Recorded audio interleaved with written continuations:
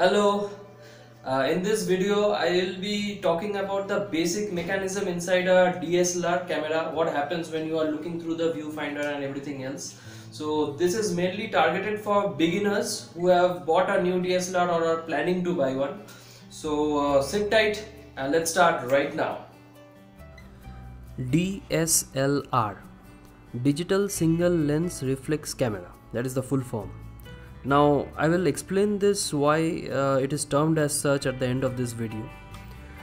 Before going into the working principle of DSLR, let us first get acquainted with the various parts of a DSLR camera in brief. So first you have is this lens portion, which consists of a combination of lenses. I have just drawn the lenses to give an idea of an understanding. In reality, the arrangement differs from lens to lens. Next is the camera body, which houses a lot of parts. The viewfinder or the eyepiece is through which you are actually looking through to capture the image. Next is the sensor, which processes the image once the light rays fall on it. The shutter screen, which opens up once you press the shutter button, thus allowing the light to fall on the sensor. The reflex mirror, which reflects the light upwards into the pentaprism. Focusing screen and pentaprism, which reflects the light rays into the viewfinder or the eyepiece for us to see the image. Now coming to the aperture, now what is it? The aperture is the hole inside the lens, which is created by a mechanism called the iris. Now this hole allows the light to pass through it and fall on either the reflex mirror or on the sensor. The aperture can control the amount of light passing through it by increasing or decreasing the hole size, as you can see. The circular view is the front view, while the one inside the lens is the side view. So it can literally control the amount of light passing through it. Now I will be explaining the aperture and its effect on the final image that gets created, along with how you can control it in a completely separate video, as it is a different chapter altogether. Now let us understand what is happening when you are seeing through the viewfinder. At this point of time, you can actually see the live view through it. Now how does this happen?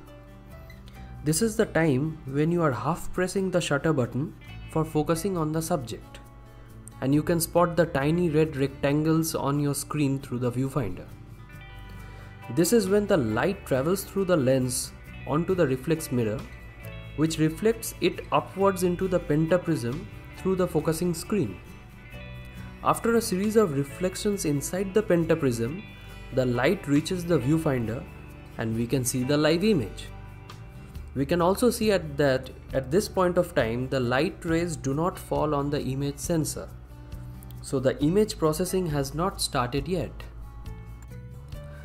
Now let's see what happens when you press the shutter button of your camera. At this point of time, the mechanism inside your DSLR changes completely. The reflex mirror goes up from its tilted position and the shutter screen opens up simultaneously, as you can see. This enables the light rays from the subject to fall directly on the image sensor. Thus the sensor now starts to accept all the details coming through and processes it. The shutter screen remains open for the period you have set it to. This is done through the shutter speed setting in your camera.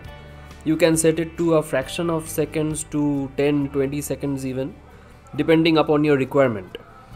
I will be explaining this in another video dedicated to shutter speed only, as it is another chapter altogether. Now coming back to the mechanism, you can recall the clicking sound when you press the shutter button. This is when the changes take place in the camera. Since the mirror is now not reflecting the light rays upwards, there is no reflection taking place inside the pentaprism. Hence, no light reaches the viewfinder. And therefore, you cannot see anything through it. All you can see is a black screen for this fraction of a second, or the time for which you have set the shutter speed to.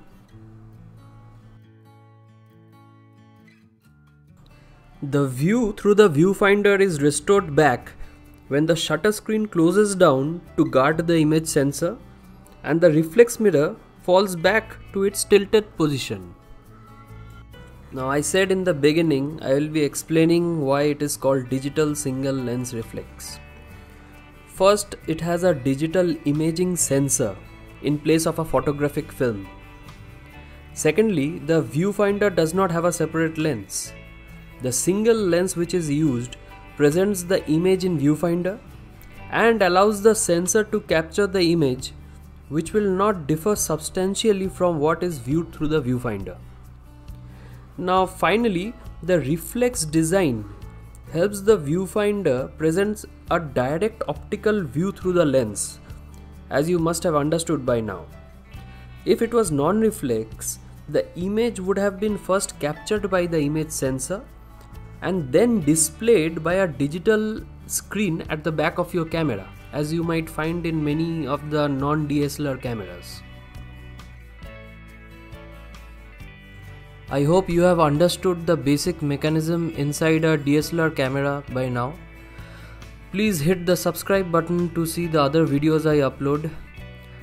Links to my videos explaining aperture, shutter speed and others will be provided in the description below. Thanks a lot and take care.